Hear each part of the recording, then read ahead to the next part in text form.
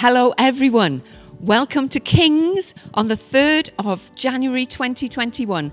How exciting is that? 2020 has gone and we've got new hope and new vision for 2021, haven't we? So we'll be sharing today all about our new vision moving forward. We're so glad to have reached this milestone. It's great news, isn't it, that a vaccine has now become available, yet another vaccine, and it's fantastic that we're able to begin to think about having a way out of this pandemic, which has caused so many issues for so many people. It's been such a tough time over Christmas and New Year, but we're really glad you're with us today. Thank you for opening your homes to us here at King's Christian Centre in Mold. We hope and pray that as this service unfolds, that you get a real blessing from our Almighty God in heaven. So thanks for being with us. One of the amazing things about the Word of God is that it wants us to enter into a new and living and vital relationship with Jesus. And that relationship, needs to keep on growing, keep on flourishing, keep on being nurtured and nourished. And God wants to lead us into new areas of opportunity, new areas of service, new areas of growth and development personally. And one of the great passages that has always enthused me is Isaiah 41 and verse 18. I'd just like to share this with you. It'll come up on screen and you'll be able to see it. But just hear the word of God and think about how this affects you. I will open up rivers for them on the high plateaus. I will give them fountains of water in the valleys. I will fill the desert with pools of water. Rivers fed by springs will flow across the parched ground. I will plant trees in the barren desert, cedar, acacia, myrtle, olive, cypress, fir, and pine. I am doing this so all who see this miracle will understand what it means, that it is the Lord who has done this, the Holy One of Israel who created it. Can you imagine what that would mean to those people who heard it at the time? Water flowing in the desert, trees growing in the barren areas, new life, new hope, new encouragement, new blessing. God wants to pour out his new blessing on his church. And I hope that you take encouragement from hearing the word of God this morning and maybe applying it into your situation. What is God asking you to step out into? Like Peter stepped out of the boat and walked on the water. And as that great book title says, unless you get out of the boat, you can never walk on water. So please think about how this affects you. We'll be looking at this theme throughout our time together this morning. Be thou my vision, O Lord of my heart, nor be all else to me, save that thou art. Thou my best thought, by day or by night, waking or sleeping, thy presence, my life.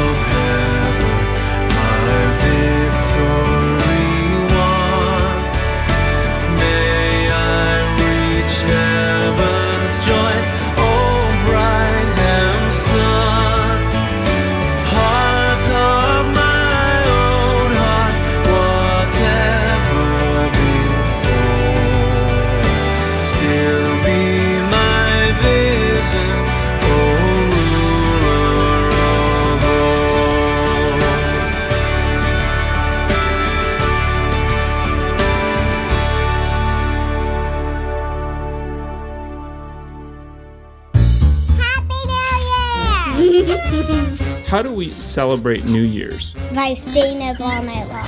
And we get sparkling cider. Some people stay up till midnight. I fell asleep a lot. And what happens at midnight? The ball in New York City drops. Everybody's happy. You celebrate. It's weird when we have to, KISS. Yes. Gross. What are your New Year's resolutions? Have sweets all the time. A backflip. Change my name to Sparkly. Every week, a movie night, a game night, and a Gilligan's Island night. Have lots of time with my grandparents. I would like to try wasabi. I like to get a unicorn and bunnies. What's the thing you want to do most with your life? Want to be an NFL kicker, be the best cellist in the world, and be the best Lego builder in the world. Going to all the continents. A missionary. And when I ride a deer. Pharmaceutical rep, because that's what my dad does. Have like cool bedroom with like cool posters and a hot tub and a ladder in my closet and have like a secret lab. I want to get married to Kian.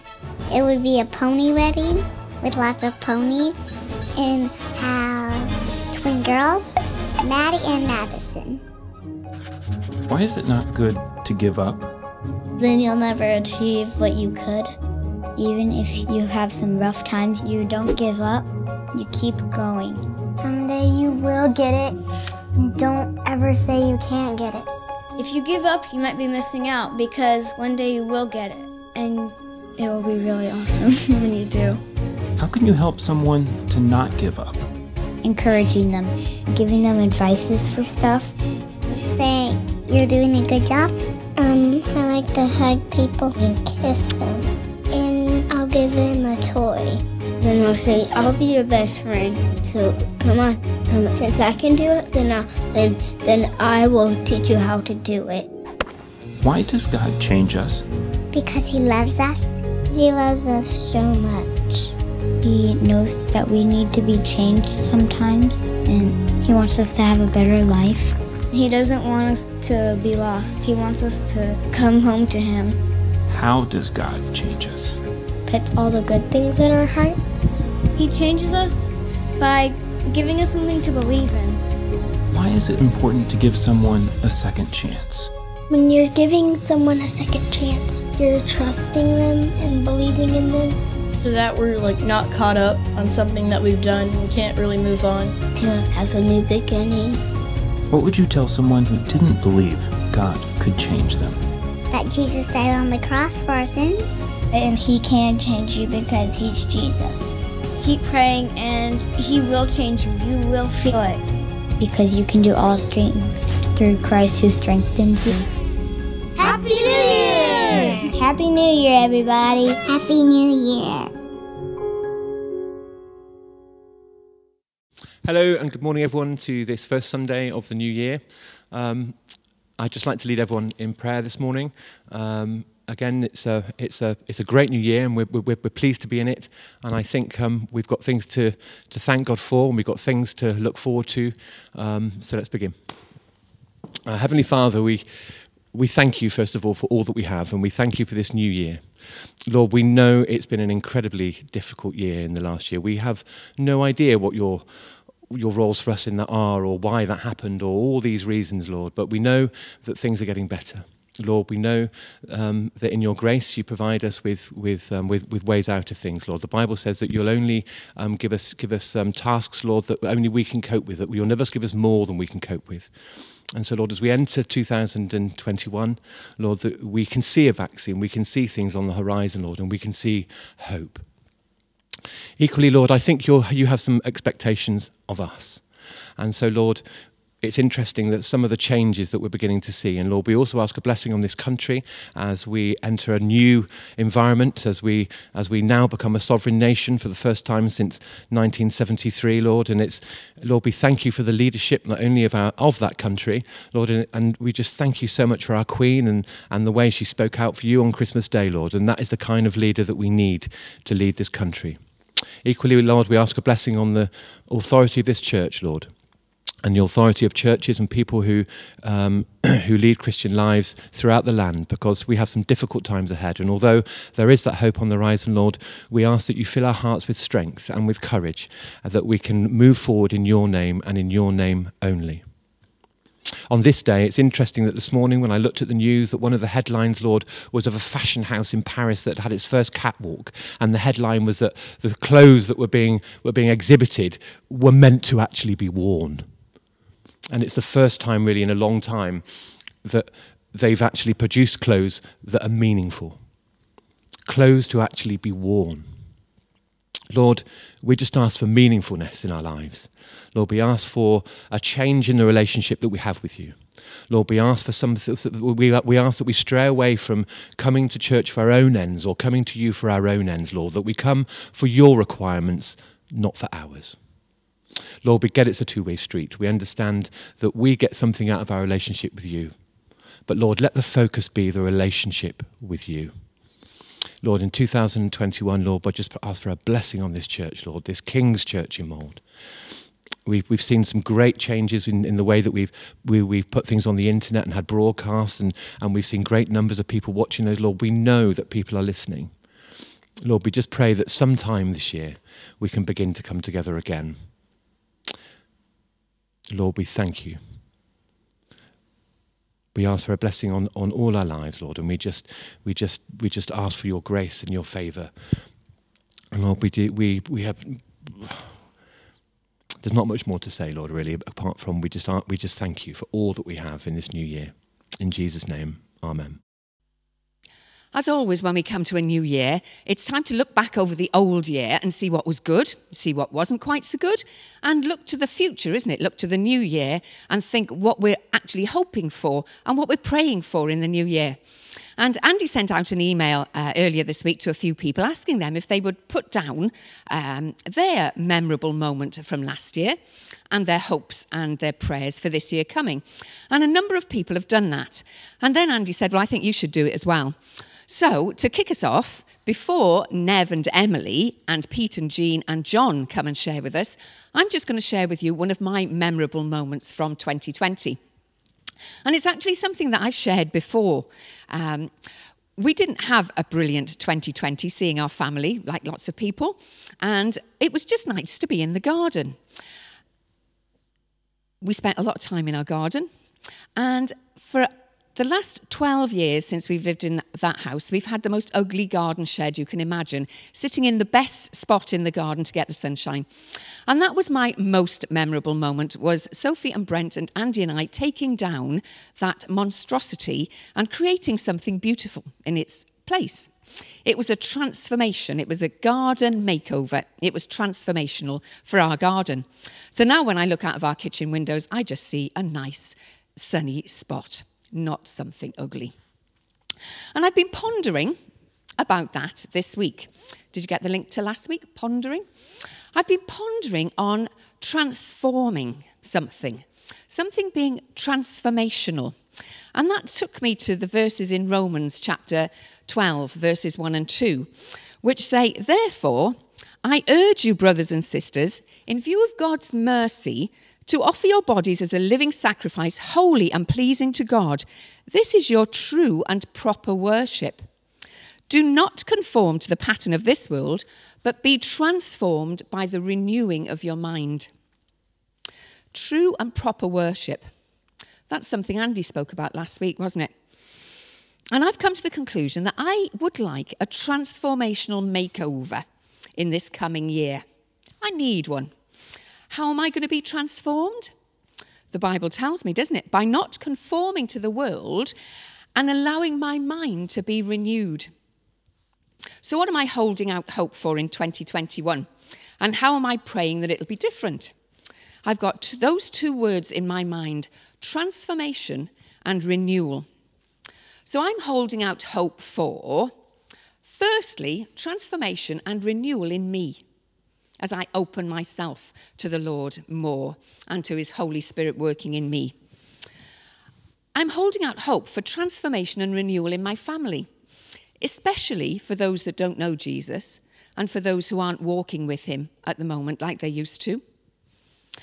And I'm holding out hope for transformation and renewal for us as a church family.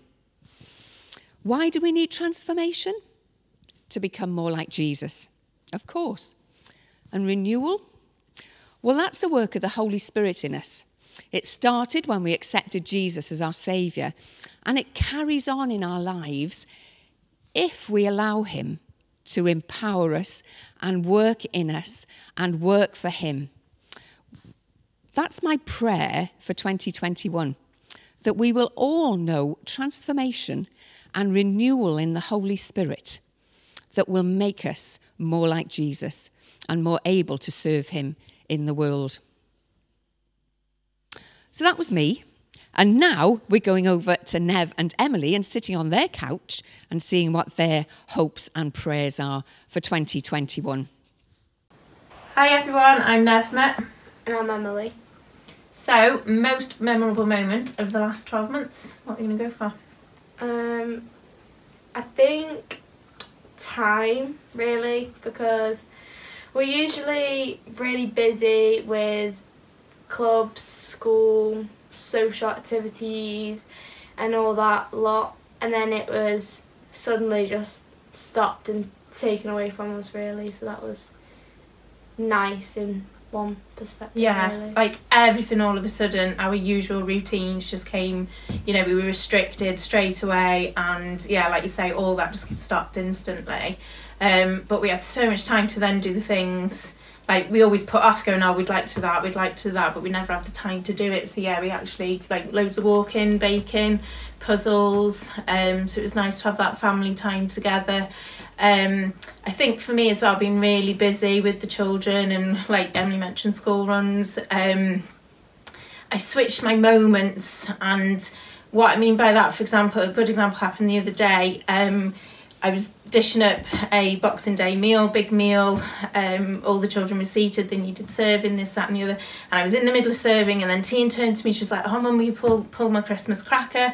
And I really could have done without it, because as I say, I was trying to dish everybody up, but I switched my moment and I put down what I was carrying and I actually pulled a cracker with it. And I think I wouldn't have done that. I'd have kind of like just carried on going, oh yeah, in a minute, but I'd have missed that moment because Tine probably would have turned to somebody else and pulled the cracker with them instead. So the whole the story of Mary and Martha, I think, springs to my mind that I've just been shown actually what is important in the last 12 months and what can take a bye, just to step back with other things.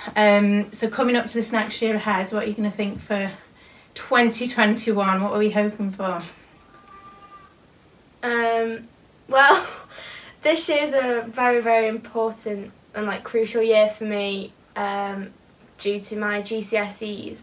However, the Welsh Government have cancelled them, so I'm praying that the teachers will give a true reflection of my grades for me, obviously because I'm not going to get real sat exams with everybody else and a fair chance. Yeah, really. And so much riding on this year because it is the rest of your life, like you're stepping stone to college, uni, everything's mapped out. So yeah, a lot of prayer I think at the moment for teachers, and anybody who works in a school environment, to give them just to equip them with what they need to help this particularly Emily's year group at the moment being in a final year. Hello, it's nice to be with you all this morning. I'm Jean, this is Pete. We've been asked to share what our most memorable moment from 2020 was, and I'm delighted to be able to share that we became grandparents this year. My daughter had a little girl called Ella in March, right at the beginning of lockdown, which was difficult, but very joyful. And when we were finally able to meet up again, she is the most adorable, happy little baby that you could imagine. So that has been our most memorable moment for this year. It's wonderful. Yes, and I'm thankful that actually more Bibles were sold this year than ever before, which is great news. And through all this pandemic, people have started to turn to God, hopefully. And we still pray that, but it's been a record year for Bible sales. We've also been asked to think about what we'd like to pray for 2021. And I would like to pray that the COVID vaccine would be rolled out quickly and that people would be able to have it quickly so that families can get back together again. Families have really struggled in not being able to see each other properly throughout the year, and especially at Christmas. So my prayer is that once the vaccine's rolled out and readily available to everybody, that families would be reunited and back together again, including our church family. And I would like prayers for 2021 that division will evaporate from our society and find unity in Jesus Christ. We've seen so much division through Brexit, the coronavirus, politics, all sorts of things that divide all our communities. And the only way we can unify together is through our Lord Jesus Christ. That's what I'd really want to pray for 2021.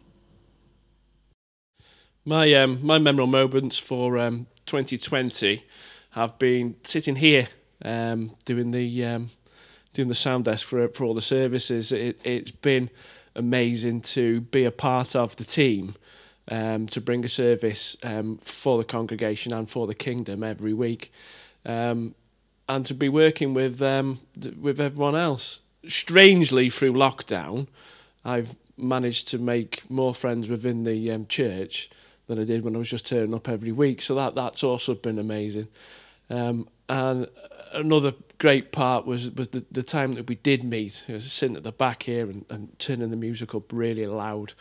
Going forward into 2021, I look forward and I pray for meeting again and being able to bring the entire church to the internet in some way, to bring a live service in some way, shape or form, so that all of Flintshire and the world can see Kings from the inside, and to bring Kings to the world.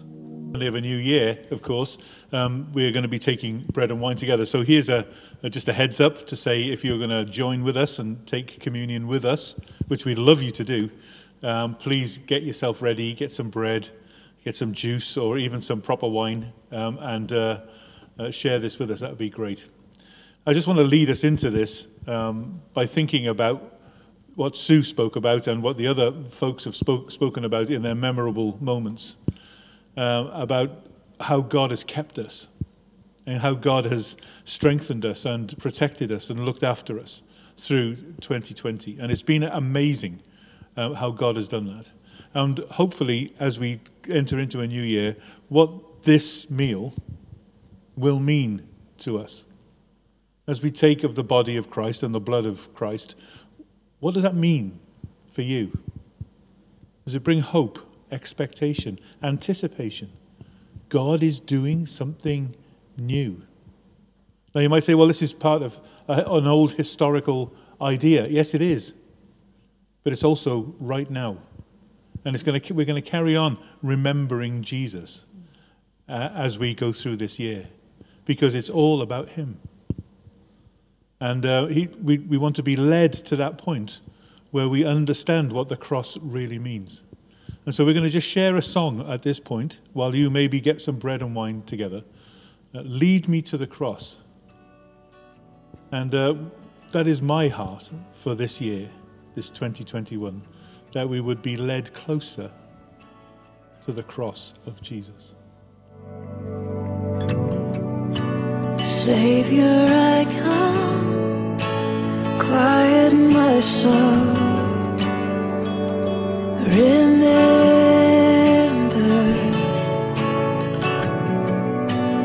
redemption's hill, where your blood was spilled for my ransom.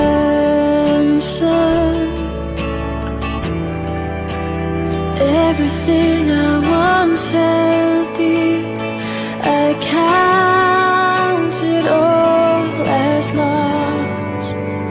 Lead me to the cross where your love poured out. Bring me to my knees, Lord, I lay me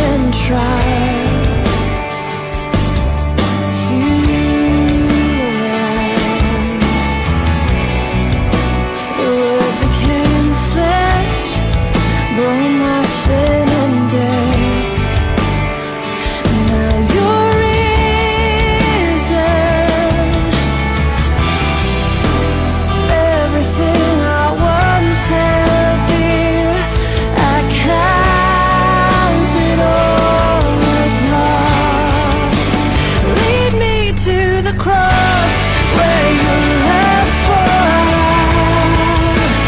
Bring me to my knees, Lord, I lay me down. Rid me of myself, I belong to you. Oh, lead me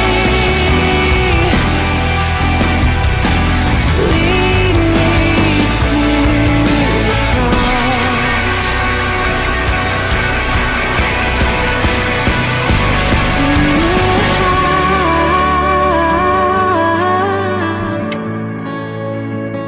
To your heart, lead me to your heart, lead me to your heart, lead me to the cross where your love poured out. Bring me to my knees, Lord, I lay me down. Rid me of myself, I belong to you. Oh, lead me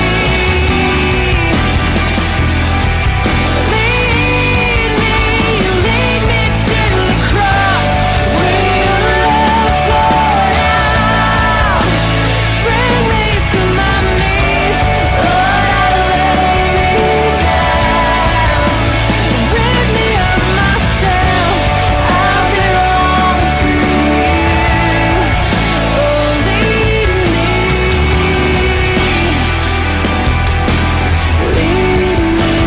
to the cross.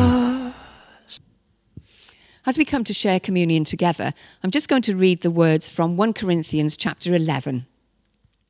The Lord Jesus, on the night he was betrayed, took bread, and when he had given thanks, he broke it and said, "This is my body, which is for you. Do this in remembrance of me." In the same way, after supper, he took the cup, saying, "This cup is the new covenant in my blood. Do this whenever you drink it in remembrance of me. For whenever you eat this bread and drink this cup, you proclaim the Lord's death until he comes. Therefore, whoever eats the bread or drinks the cup of the Lord in an unworthy manner will be guilty of sinning against the body and blood of the Lord. A man ought to examine himself before he eats of the bread and drinks of the cup. For anyone who eats and drinks without recognizing the body of the Lord eats and drinks judgment on himself." Just going to take a few minutes for us to think about the cross, to think about why Jesus died, to recognize the fact that he died for me, he died for you, and examine ourselves before him.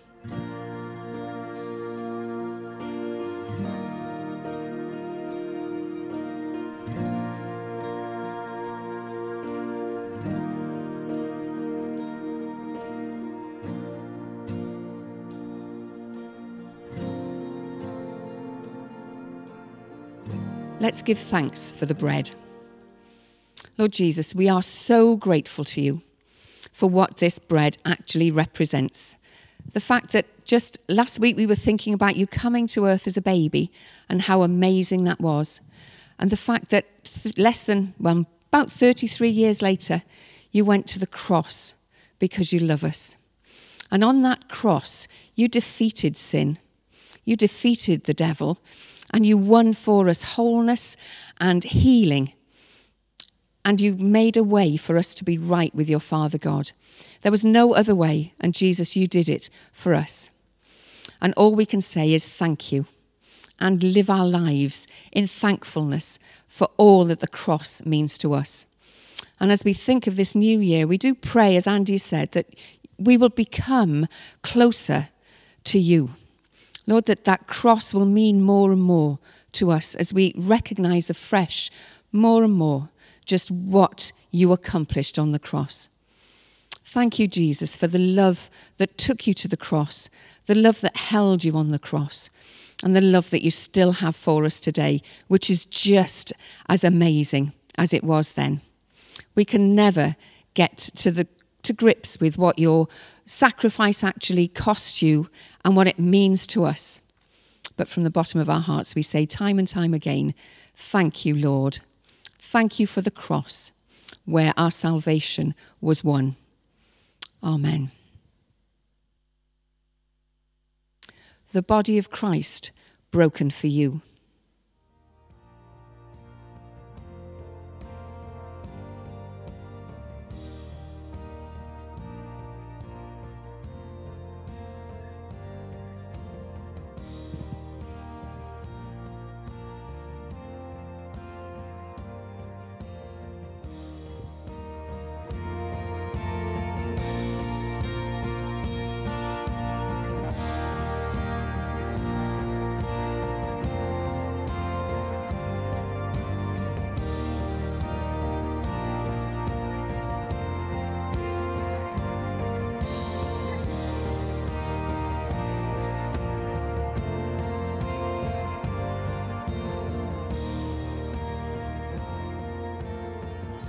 So having taken the bread, let's give thanks for the cup together, shall we? Thank you, Lord, for this cup which represents to us your blood shed.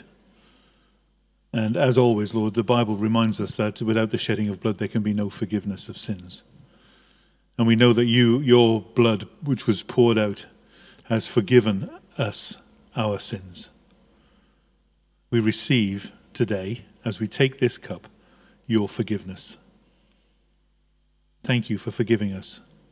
Thank you that your forgiveness is so vast that it covers all of our sins and all of the sins of anyone who comes to you and says how sorry they are for the sins that they've committed. We praise you today. We thank you that you went all the way to Calvary and let your blood be poured out so that we might be forgiven. Thank you, Lord. Amen. So the blood of Christ poured out for you for the forgiveness of sins.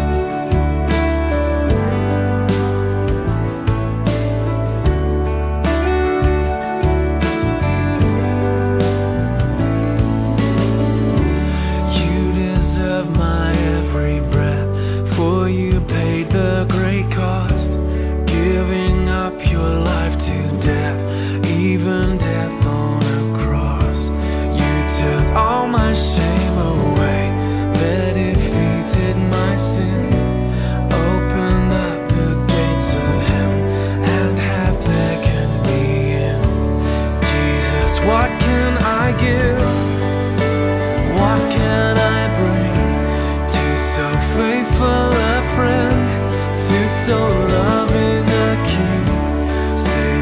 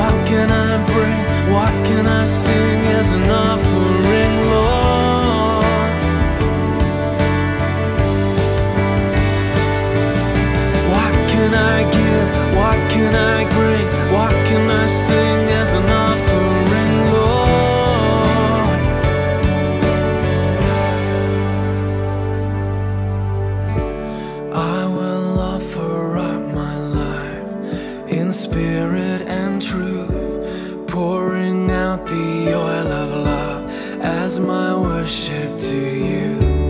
In surrender I must give my every part. Lord, receive the sacrifice of a broken heart. Jesus, what can I give?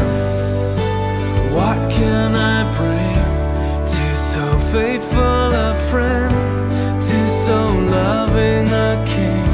Savior, what can be said?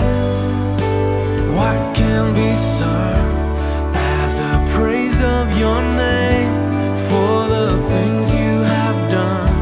Oh, my words could not tell, not even in part, of the debt of love that is owed by this thankful heart.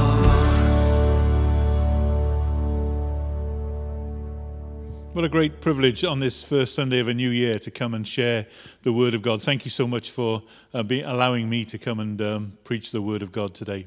Of course, the first Sunday of a new year is always about New Year resolutions, new ways forward, all that kind of stuff.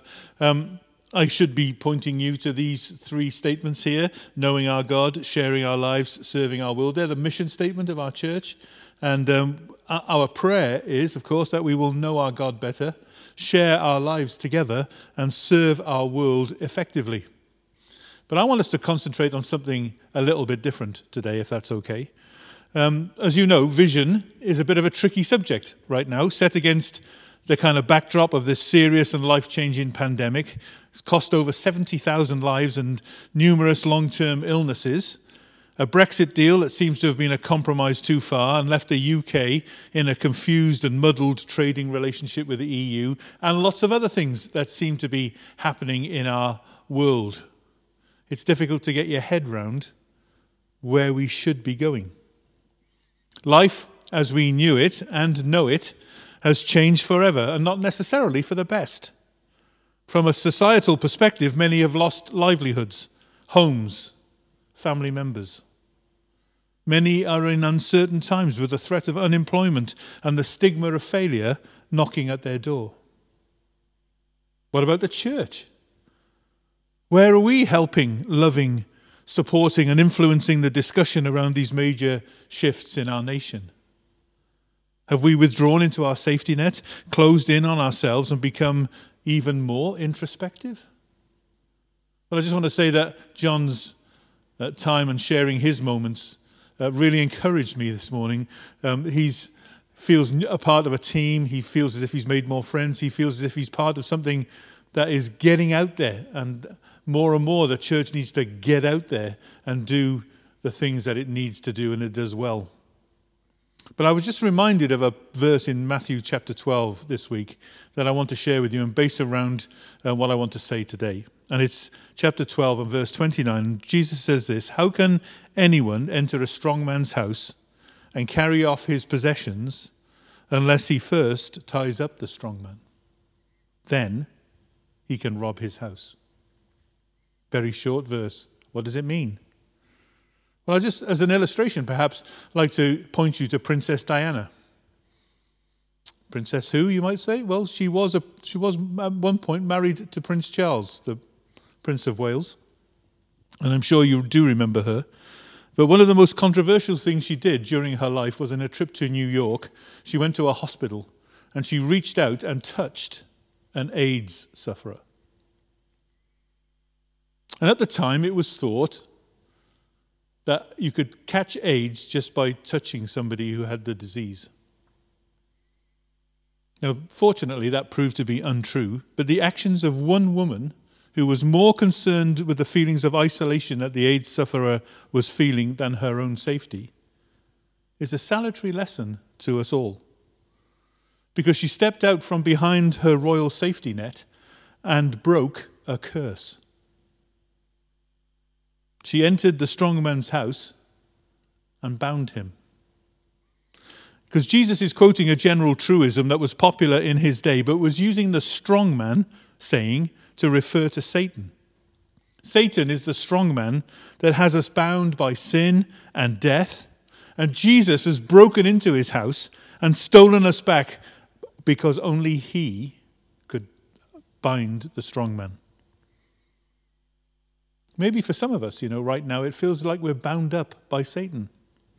He's attempted to disrupt and destroy the witness of the church. He has caused us to doubt and question the veracity of God. He has to become dispirited and disconnected, to remind us that in his dominion there is loneliness, isolation, and no one cares about you anyway. They're all lies that he loves to tell and that loves to whisper in your ear. Well, I'm not having that. 2021 will be a year where we enter the strong man's house and rob him of all the treasure that he has stored up. You know what his treasure is? It's you and me. That's what he thinks his treasure is. If he can keep us away from making the right relationship with God, if he can keep us away from hearing about Jesus, if he can keep us away from understanding the fullness and the power and the grace and the glory of the Holy Spirit in us, if he can do any of those things, he is winning. Well, I'm saying he's losing, because we're going to enter into his house by the grace of God and the power of the Holy Spirit, and we're going to rob him of his treasure, those souls who are lost.